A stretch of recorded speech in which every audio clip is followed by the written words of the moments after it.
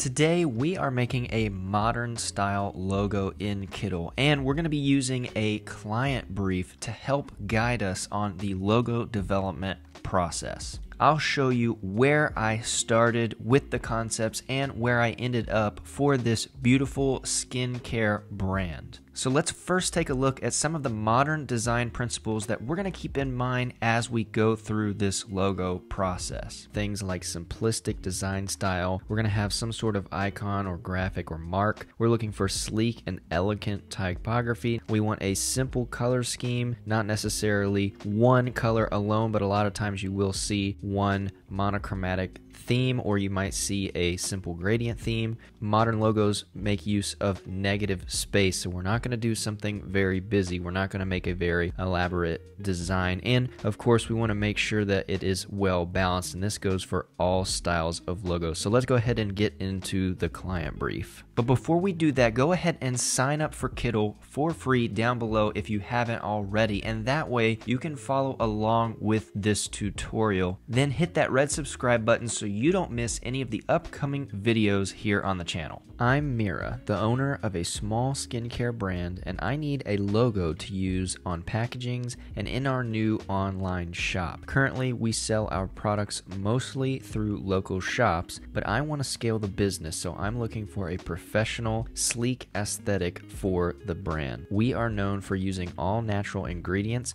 like essential oils, herbs, and spices, and no harmful additives, and cater to an adult, health-conscious customer base. Our goal is to make our customers feel relaxed as well as confident when using our premium products. So there were a couple of different ways I was thinking about this logo, and I want to show you one of those ways could be a lettermark of sorts. And so we have a bunch of pretty awesome ones already preloaded here in Kittl, and I want to show you that if you go to typeface, you go to the fonts over there and go to the other tab, we have some pretty rad styles that could work for a lettermark for modern or simple logos. And each one of these also has a variable setting so that you can make them super thick or you can make them thin depending on the design style. So we can click this one and go all the way to the right or the left. We can click the next one and I'll show you again. It can be thin, or we can go all the way to right for something really thick. And then we have a monogram font, which might not work for this specific logo, but we have different serif styles that you can click through here. So this is an option for you if you're using monograms. You can type in 2 letters here, as you can see, and it will do it for you quickly like that. But I was thinking maybe a different approach, something more floral, since we're doing a more earth-based natural ingredients brand. I think maybe having a stronger floral symbol other than just using text might be best. So if we go over here to elements, I'll show you how I arrived at picking some of these. So we can click on the elements panel, and then we can click over on illustrations, as you can see there. But we can also just use the search bar up here at the top, and we can type in flower, hit enter, and then see what comes up. And of course, so many options for florals are going to come up. I can hit this arrow and expand it, and then you can just search for days with the amount of florals that we have uploaded ready for you to use, change colors and all sorts of things. But if I go back to all of the main illustrations, I wanted to show you a category that's here at the bottom. Of course, you can scroll through the categories for days as well, but if we keep scrolling and keep scrolling, and you may find one that you want, you may find an icon that you already like, but we have this logo mark category down here at the bottom, and I can expand that. It's giving you really nice simplistic logo marks that work for modern based logos. You can see that they're very monolined, right? And they're very nice in a balanced symmetric layout. So that's how we arrived here. But if we go a step further, I wanted to show you how you might combine a logo mark with a geometric shape, like this one's in a circle here, the next one's in a tombstone shape and a hexagon shape. But if I go to elements, I can scroll through these basic shapes here and find one that might work for that tree over there. And this is just an example. I'm not showing you exactly what we landed on for the Mira logo, but I'm showing you the process and how I arrived at what I think might be best. So this teardrop shape, I like this a lot. It really fits the way that this tree is looking.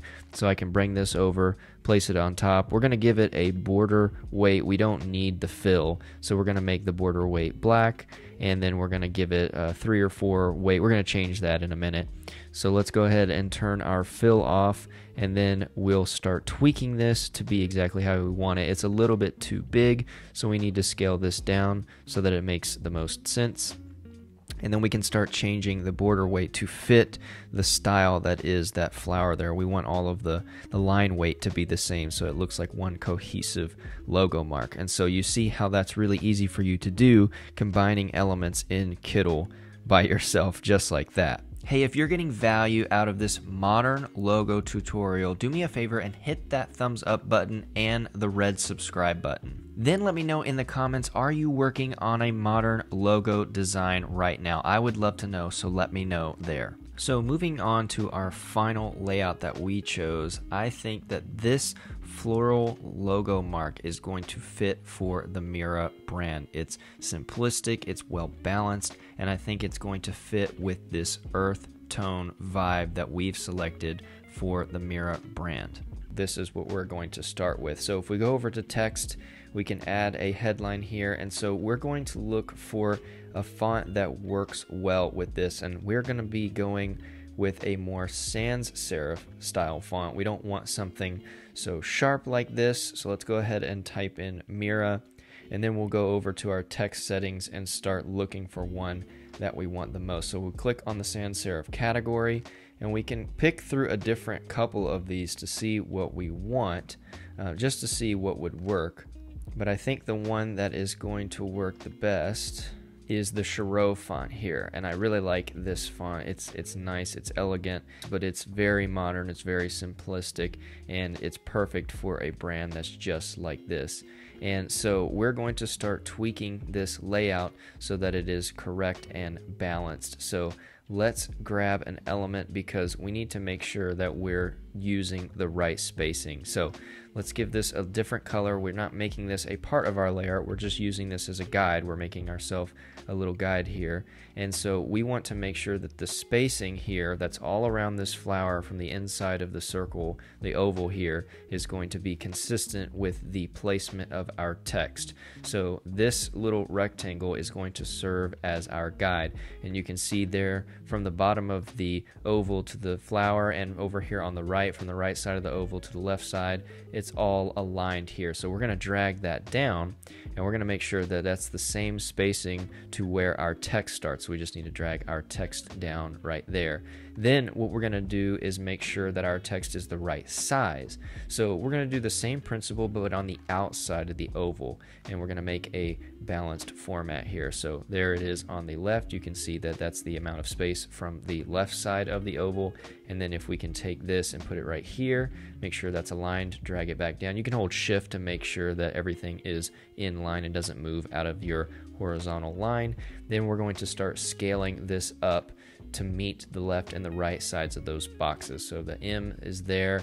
With the A, because of how the A is, we're going to give it a little bit of an overhang. So if I drag that down, you can see there's a little bit of the A that's past it, and it's just the way your eye works. It's a little bit more optically pleasing like that, and so that looks nice and centered. Let's change our variable weight. It's a little too thick. We want to bring it down so that it's more in line with the weight of our icon there, and so this is looking about the right width. We can zoom out and make sure it's looking pretty nice.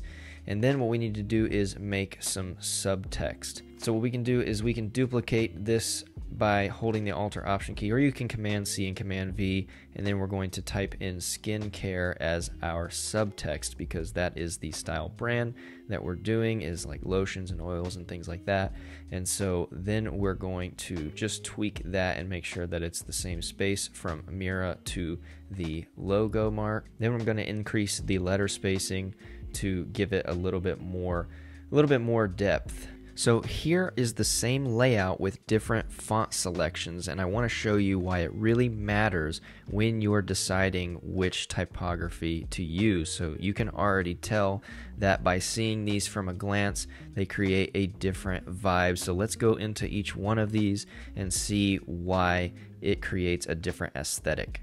So looking at the first one is kind of a serif, sans serif hybrid, but it's still more in that serif class, and it looks a lot more elegant. It looks a lot more high end, maybe like a spa, something that's just kind of saying that's very expensive, and it's more official and high grade. Moving on to the next one, maybe looks a little bit too playful. Maybe it's catering to a younger audience that's into skincare or something like that. With the script, it just looks a little bit more, not low end, but a little more playful. With the Mira in this big bold, just kind of screams authoritative. It's very loud. Maybe it's for a very specific brand that is trying to be authoritative in this market. And then we have the one that we chose, which is the nice Chiro font, which is not too high end, but it's just playful enough to be a modern simplistic logo that I think really fits the audience that they are catering to. I want to show you how the ligatures work. Now, if we go into glyphs, we actually have different options for this Chiro font and many other fonts, where if we go over here, we can see the R and the A will loop together, but we don't have to just click that. We could just hit this little button for ligatures, and you can see that the R and the A connect like that. Now we have a nice rounded swoop of the R that kind of fits the oval shape that we have that's above, and now we have these two things that are connected together that really will work itself as a logo mark without the floral, but it also works together cohesively like this. Now I've changed skincare to be a different font, and so what we're going to do now is test our whole logo on black. We just did it on white to see how it holds up. Now we need to put everything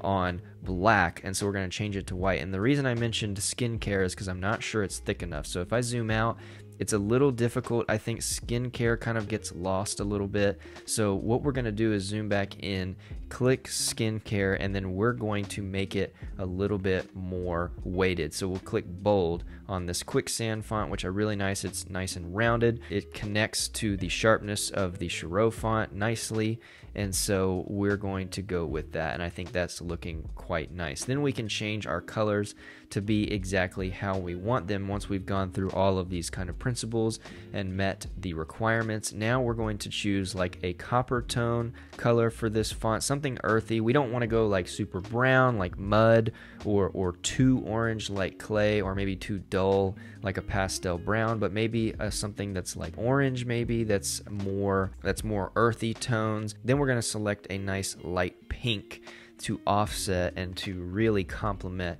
this darker tone. So we'll tweak with this color right here to get it exactly how we want it, and then we're going to start mocking up our logo so that you can see what it's like on the packaging. So here is our finished Mira skincare logo, mocked up on several card and packaging designs so that the client can really visualize how it will look in real life. Well, I hope you enjoyed this modern logo tutorial, and I hope it helped you see how you can concept different ideas using Kittl, and that it's important to have a great client brief when going into the logo design process. Now, I can't wait to see what logos and packaging and labels that you make, so make sure you tag us on social at Kittl Design, and you can find all of those links down in the description. Before you go, take a quick second and hit that red subscribe button if you haven't already. That's just a way for you to know when we upload more videos to the channel next time that you visit YouTube. I have a lot of exciting videos planned, and I know they're going to help you in your creative process, so don't forget to subscribe.